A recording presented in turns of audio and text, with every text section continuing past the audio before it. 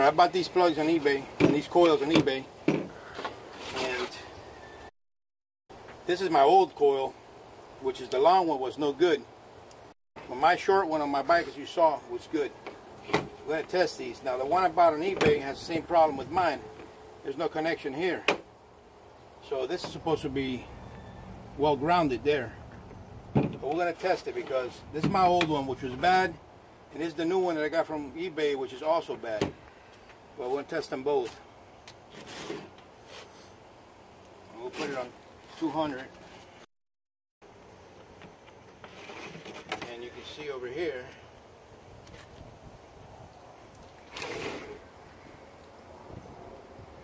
you can see it reads good on this side. Actually a little low, 4.6. Should be like closer to 5. But that's alright. So we're going to go back over here. Move this over to 20K. Check this. This is the bad one I had on my bike. And you see it's only reading 9. It should be reading 17, 18, 19, around there. It's only reading 9. So I'm going to throw that one out. Now the new one that I got from, or the used one I should say, that I got from eBay, got on 200,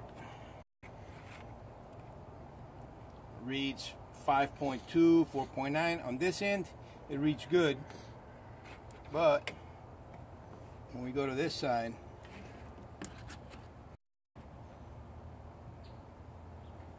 it's only reading 8 or 9, and it should be at 17, 18, 19, around there. So this one's no good as well. So let's check the other one, the short one. This is the short one that we got from eBay.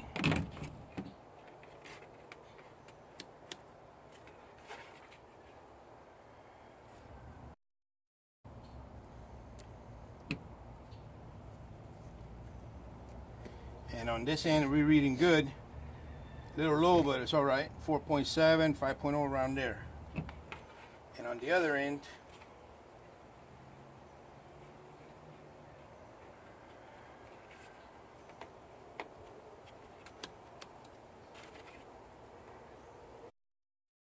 get this to stay.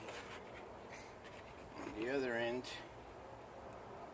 we read 19, 18. That's where we want to be.